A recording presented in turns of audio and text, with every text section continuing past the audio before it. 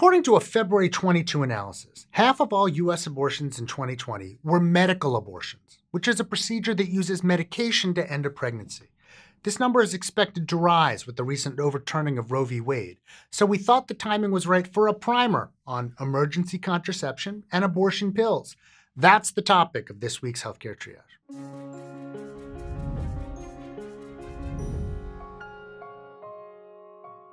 You've probably heard of Plan B, Ella, the morning after pill. Mifepristone and misoprostol. Are they the same thing? And how do they work? To begin, there are essentially two categories here: emergency contraception pills and abortion pills. Emergency contraception, also known as morning after pills, are meant to prevent pregnancy after unprotected sex. The abortion pills mifepristone and misoprostol are meant to end an established pregnancy. Emergency contraception pills, like Plan B, reduce the risk of pregnancy after unprotected sex by delaying or preventing ovulation or fertilization. They are available over the counter and must be taken within 3 days of unprotected sex. The later they are taken in that 72-hour window, the less effective they can be. These pills are in a class of medications called progestins. Progestins are a synthetic form of progesterone, a hormone that plays a large role in the menstrual cycle and pregnancy. Emergency contraception pills like Ella contain ulipristal acetate, which prevents or delays ovulation by binding to progesterone receptors and makes it difficult for a fertilized egg to embed in the uterus by decreasing endometrial thickness. Unlike Plan B, Ella is not available over the counter, though places like Planned Parenthood have made it possible to obtain a prescription via telehealth. It is also effective for a bit longer than Plan B, up to 5 days after unprotected sex, and its effectiveness doesn't seem to change based on when you take it during that window. The choice between these comes down to factors like the number of days since unprotected sex occurred and factors such as weight, with Ella working better for people in a specific weight range. Neither of these types of morning after pills terminates established pregnancies.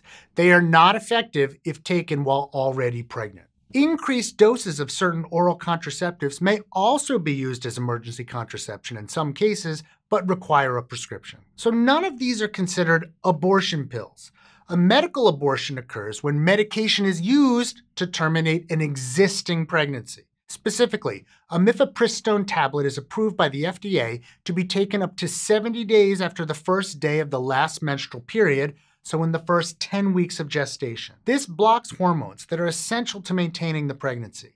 Within 24 to 48 hours of taking mifepristone, misoprostol is taken to stimulate contractions and empty the uterus, thus completing the abortion. This procedure is accompanied by bleeding and cramps that last between 2 and 4 weeks. Prior to December 2021, these medications could only be obtained in person from a certified provider. However, that restriction was lifted by the FDA, so depending upon where you live, mifepristone and misoprostol can be provided via telehealth, with the pills shipped to your home. However, this isn't considered legal in all U.S. states, though some international services ship them to all states regardless of local laws.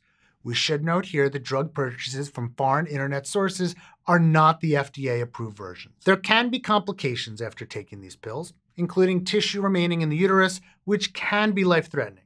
Because of this, follow-up with a physician is strongly recommended. While the medications we've discussed in today's episode are generally considered safe and effective, we always recommend discussing with your healthcare provider whenever possible before choosing to take them. Hey, did you find this episode useful? You might also enjoy this previous episode about abortion access and public health.